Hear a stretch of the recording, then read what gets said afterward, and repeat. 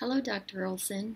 My name is Janet Ward, and this is my video record of um, my 3-hour retreat. And I became a Christian during the first couple of months. So, right just before I turned 21, I accepted the Lord. And so I went to a school, 3-month school called Discipleship Training Program, and then 6 weeks or 2 months of outreach. We went and did a play in churches and different community centers up and down the East Coast, and ministered, and then somebody would give their testimony and an altar call. And then when that was over, I continued in YWAM and went to a school of evangelism, which had the same format. So 3 months of Bible study and learning, and then 2 months putting it into practice. And after that school, we went to Guatemala and El Salvador and gave our testimonies and led worship and invited people to accept Jesus into their heart and become Christians. And on that trip, we did a couple of short plays, but we also, one thing I remember vividly is working in a hospital where there were cots, rows and rows of just cribs with babies in them who were listless, and 2 or 3 nurses to take care of them. And if they didn't have a family member who could stay with the baby in the hospital, then the baby may or may not be fed or held during the day because there weren't enough nurses or hospital staff to take care of them. And so we did acts of service like that. We gave out Bibles, and with an interpreter. There were a couple people on our team who could speak Spanish fluently. We gave our testimonies and prayed with people. From there, I was a dedicated Christian woman. I failed a lot, but tried to have my quiet time every day. And I went to church twice a week, brought my children up in the church, and going to youth group or whatever age-appropriate class there was for them on Wednesday nights, and keeping the Lord's commandments in my heart and speaking to them like the Bible says when I'm walking along the way or when I'm sitting in my house. So my kids have grown up to be believers in Jesus and strong Christians. And then 3 years ago, my husband fell in love with his assistant, who was 25, and everything came crashing down. And I decided that God was at fault, and he should have warned me, because I was in prayer, listening, thought I was listening, I probably wasn't, trying to live a godly life, and then this devastating thing happened to me. So 3 years ago, I, in my heart, pulled away from God. I stopped having my quiet time. I still went to church, but not as frequently. And my husband was a worship leader, and I was on the worship team, so that all came to a crashing halt. I backed away from all involvement in any ministries. I was on the women's ministry team. Anyway, just to let you know where I started, where in my heart and in my relationship with God, starting this class, I wasn't in a very good place. However, I have continued to live my life following the principles and laws of the Bible. I mean, I didn't go out and start coveting and committing adultery or, anything like that, except for keeping the Sabbath holy. I kind of was acting like a baby for that commandment. So I switched to CCU because I wanted more of a biblical and Christian integration in my classwork, because that's how I want to live when I'm done with my master's program. How am I going to put the biblical principles into practice when I'm counseling in a secular world? So I know I wanted that, but I still wasn't having my quiet time or praying, or just so upset at God even I'm still married to my husband, and we've worked through a lot of it. I know I have I know I have a ways to go, but our family is still intact, and my husband did everything anyone could ever ask him to do to clean up the mess he made. Anyway, so I kind of kicked against doing the spiritual disciplines when I started this class. However, I did it, and the more I read Face to Face, I found my heart softening. I found myself longing for the wisdom and the truth that God has given us in the Bible. And I was just reading the scriptures and contemplating them. I wasn't praying. I was just reading them, contemplating them, moving on to the next section. And by doing that, I began to soften toward God and began to accept things friends would say to me about the Bible and what God says. So that was very surprising to me, because I thought I had just shut down forever. That wasn't true.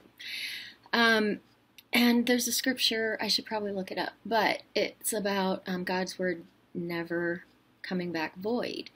And I saw that happen as I started reading Face to Face, that it wasn't doing nothing. Just reading the Bible was doing something. So that's how I came into my 3-hour retreat. First thing I did, because we were told to gather our books from the class, is I opened up Sacred Pathways and I started reading through it again. And I hadn't done this before, but I put all 3 of my pathways together, which are intellectual, sensate, and activist. The author talks about his 3 and how he sort of made a prescription for what would benefit him and how he can grow in the ways that he responds to different types of quiet times. So I started to do that a bit, and it was pretty exciting. And then I read a chapter that I hadn't read before, which is on contemplation, and realized my husband is a contemplator. It is nothing that I would find beneficial for myself, although I'm open to doing these things. But I wrote down a couple of books to read further. But one of the things a lot of the things I'm reading, yes, that's him. But one of the things is he really appreciates the mystical and mysterious side of God. And one of the downfalls or trip-ups for people who are contemplative are having experiences just for experience's sake. And that kind of, in my mind, thought of when he was experienced that in-love feeling with this woman at work. He didn't have an affair. She wasn't interested. It was all in his mind. But he was experiencing something for the sake of experiencing it. I don't think he thought about it further, like what's going to happen to my family or what am I doing. It's just that this experience was so exciting to him. And it just let me know that the experiences, like he'll say things like, we bought this house because we got married in 2002 and I felt it was a sign from God that we got lot 2002. And our marriage and family are going to be okay. Things like that, I'm like, I don't know, really? But those things are very important to him, and I feel like I need to enter into the celebrations, the creativity. He's a musician and an artist. He creates, and that's part of what contemplatives are. And it kind of clashes with my intellectualism and my thirst for the truth and the principles. When he's, wanting to celebrate something that God has done, or talk about a dream that he believes God has given him. So that to me was an epiphany, and I believe it will help me in going forward in my marriage. So those 2 things were great. I wrote down a whole bunch of books when I was in the intellectuals chapter that I'm going to Mere Christianity I have, so I'm going to start reading that and just start feeding myself in the way that the ways God has made me to be will give me a more fruitful quiet time and a more fruitful walk with God if I learn from these books. And it's okay if I want to know something. I don't just sitting there and contemplating isn't something that comes easily to me. After the 2-hour mark, almost exactly the 2-hour mark, I started to get fidgety and antsy, trying to bring my mind back. So I got up, made myself a cup of coffee, and got a keto cookie.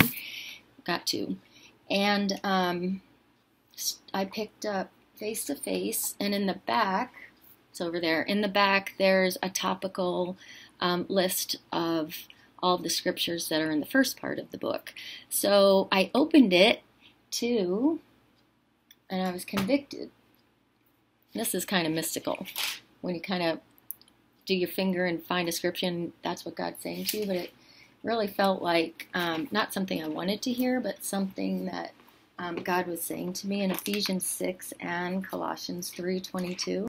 Slaves, obey your earthly masters with respect and fear, and with sincerity of heart, just as you would obey Christ. Obey them not only to win their favor when their eye is on you, but as slaves of Christ, doing the will of God from your heart. And Colossians 3:22-24 says basically the same thing. And I have had some issues with some of the mandates and the laws, and with some companies requiring vaccinations. And I've done a bunch of research, and saying that you're following the science and following the science aren't necessarily the same thing. So, and plus maybe it's pride, I don't know, but I don't want that kind of government. It's the government for the people, by the people. It's not some scientist somewhere telling us we can't leave our house. So anyway, I have an issue with that. And then when I've read the scripture about obey your earthly masters, in Face to Face it says something like obey those who are in authority over you. And so I thought, maybe I'm not a freedom fighter if I don't wear a mask or refuse to get a vaccine. Maybe I'm just doing something that God doesn't want me to do, which is obeying my the authority over me. I'm not working right now, so I don't have to get a vaccine. I don't have to wear a mask if I don't want to. But I'm convicted that God maybe is telling me that I need to have more respect for those put in authority over me. I started just thinking about all the people in my life. I just got back from giving my sister respite. She watches my mom. Well, my mom lives with her. My mom has Alzheimer's. So I was down there, and two of my sister's kids are in abusive relationships. And she has 6 kids. 3 of them have been married. They're all divorced, single parents, and going through a lot. One of them actually had a psychotic break and was calling herself Yeshua. And so my sister's going through a lot. So as I'm coming across scriptures, I'm thinking of texting her, and she was thinking that my husband and I and her husband and her could go on a cruise together. And I'm like, yeah, but we don't like cruises, so what about and I'm thinking of all these things. I read a scripture, and I'm like, I got to tell Jessica. And I read about creeds and how good creeds are for intellectuals. And I'm like, I got to tell Jonathan, my nephew. And I got to see how Jessica's doing. Jessica's my daughter, who is pregnant with a baby who has trisomy 18. And her body is not compatible with life, is how they put it. So she's struggling right now, knowing that she has a baby alive in her who's not going to survive. So then I was reading about Hannah and Samuel, and maybe I should give her that scripture. And I'm usually text Jessica. Jessica, here's a Bible verse. Text Leslie. Leslie, what about it? It's like constant. But I didn't do any of that. I just wrote it down and moved forward, and it felt pretty good, but I had like this it's like after 2 hours, that was it. I couldn't concentrate anymore. And what I was reading, I wasn't just taking in for me. I was thinking, yeah, give it to them. Yeah, give it to her. Yeah, give it to her. So I think I need a bit more practice with shutting down my electronics and maybe not having to be in constant communication with everybody in my life. So it was a really good exercise, and I believe that God spoke to me. Oh, and it's not like I am never in silence or solitude, because I read a lot of novels. During COVID, I read 24 novels, and that's a lot of time in silence and solitude, but it wasn't transformative. The book, The Way of the Heart, talks about, solitude isn't just being by yourself, and silence isn't just silence. It's the type of solitude, silence, and prayer that transform your heart. So I felt a bit convicted about that too. The one other interesting thing was that I've been offered a job with, I could work part-time, but it's in a field where it would look good on my resume. And I keep worrying about it, like they're going to take this opportunity away if I don't make a decision. But I need to be there for my daughter in case she goes into labor. The baby's probably going to be stillborn, but if not, the baby's going to die right away. So I need to be there, and I can't make a commitment. And I'm worrying about it.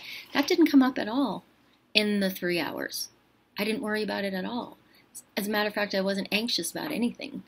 So it was rather peaceful. So that was my experience with the retreat. I spent it, this is my bedroom. I don't think you can see my bed. This is my bed, but it's also my faux office when I'm on calls. And my husband wasn't home, and my son's on the other side of the house playing video games, so it was rather peaceful. And I thank you and Colorado Christian University for giving me the tools and the information, the truth that's transforming my heart and renewing my love and my relationship with God.